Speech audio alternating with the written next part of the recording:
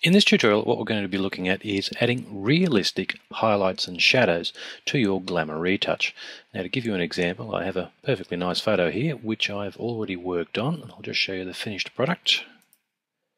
There are some improved highlights along the high points of the skin, cheekbones and nose, and some enhanced shadows along the edges, which also adds a slimming effect to the overall picture. I'll just turn this one off. Now, the methods for getting these highlights and shadows, there are a lot of different ways you can go about it, and I think I say that just about with every tutorial, but it's especially true with this one.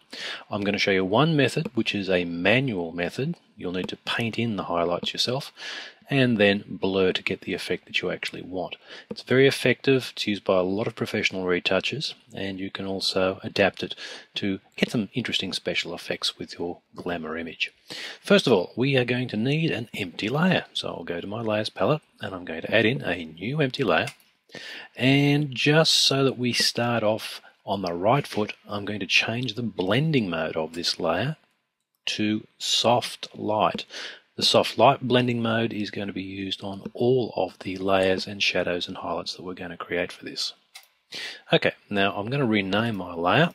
I'm going to call it Highlights Base, because we're going to do this 2 times. I need to reset my color palette back to black and white, then bring white to the front. If you're using a PC or a Mac, you can just hit the X key on your keyboard to switch between black and white. Very useful little shortcut.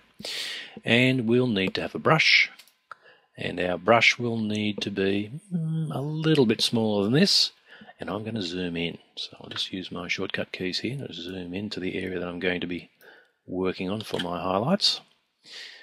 And I'll just knock down my brush size a little bit. I'm just right-clicking this down.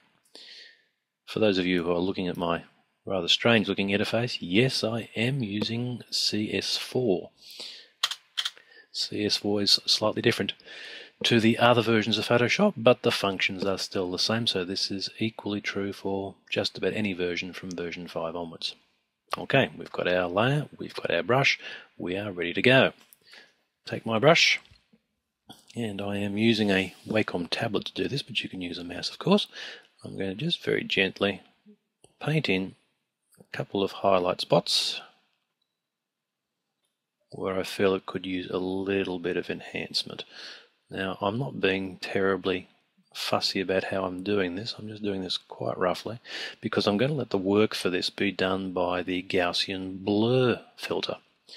So I'm just putting in a couple of these little highlight areas that I think could use a little bit of extra punch. And I'll think that will do for now. I can live with this on my first go around. We'll go to our filter menu.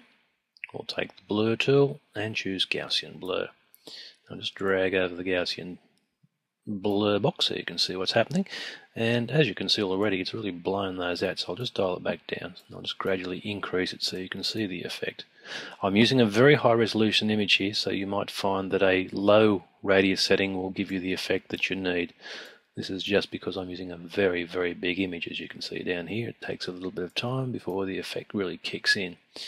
Now, once we get up to around about, in this case, around about the 27 mark, yeah, that's starting to blow out a little bit. So I'll leave it around about 30, I think in this case should be good. And we'll say OK.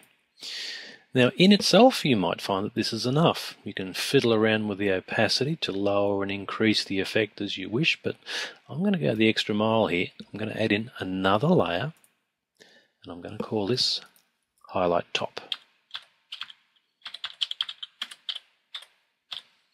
This is going to give us an extra fine little shine to the highlights that we're about to add in. So once again, I need my brush tool, and I'm going to do exactly the same thing again. Just add in a couple of little spots here and there, but this time not quite as defined, not quite as big. And if you do blow it, like I did just then, just take that one out here. Whoops. Better set that back to full opacity, hey Ashley? Yes, good boy. Take that out, set that back to brush again. I'll just paint that in one more time. Yep, that'll do.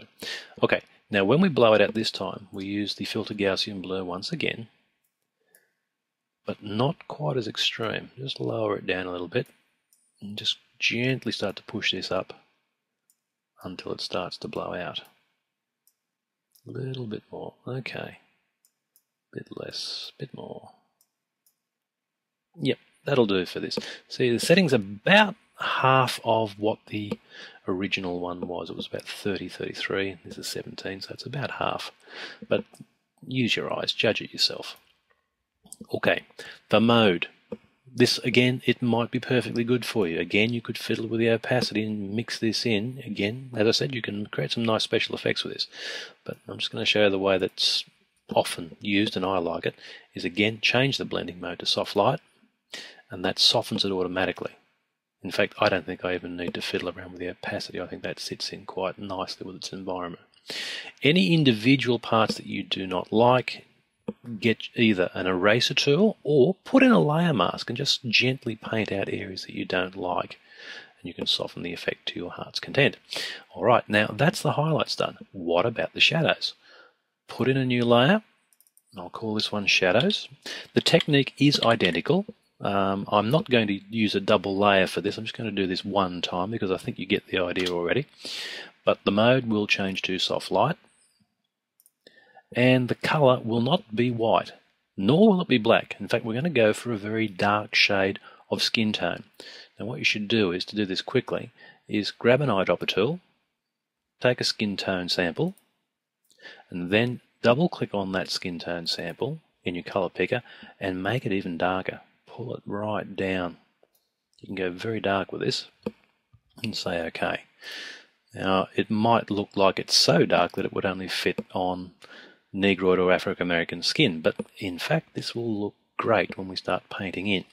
So I'll just go into the areas where I want to increase the shadows, and I'm going to do this very lightly. And you can see it mixes in quite well because of the soft light mode. It's not really as dark as you may have feared. So I'll just put in a little bit there. I'll go in under here, a little bit there. Increase the shadow around that edge there.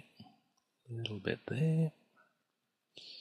So I'm just accentuating a few shadows here and there, just to give it all a little bit more definition.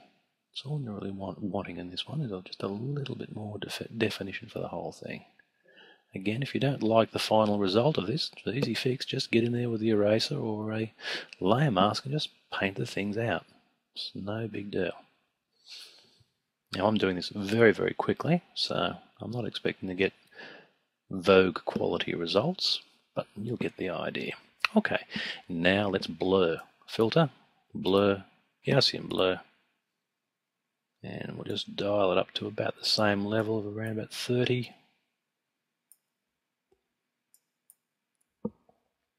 Yep, it's almost identical, around about 33. And you get a nice shadowing effect. Now cleaning up, you might decide you want to clean up some of the edges, because when you do that blur, some of those shadows and highlights, they do tend to spill over the edges. So put in either a layer mask or get the eraser tool and clean up around those edges.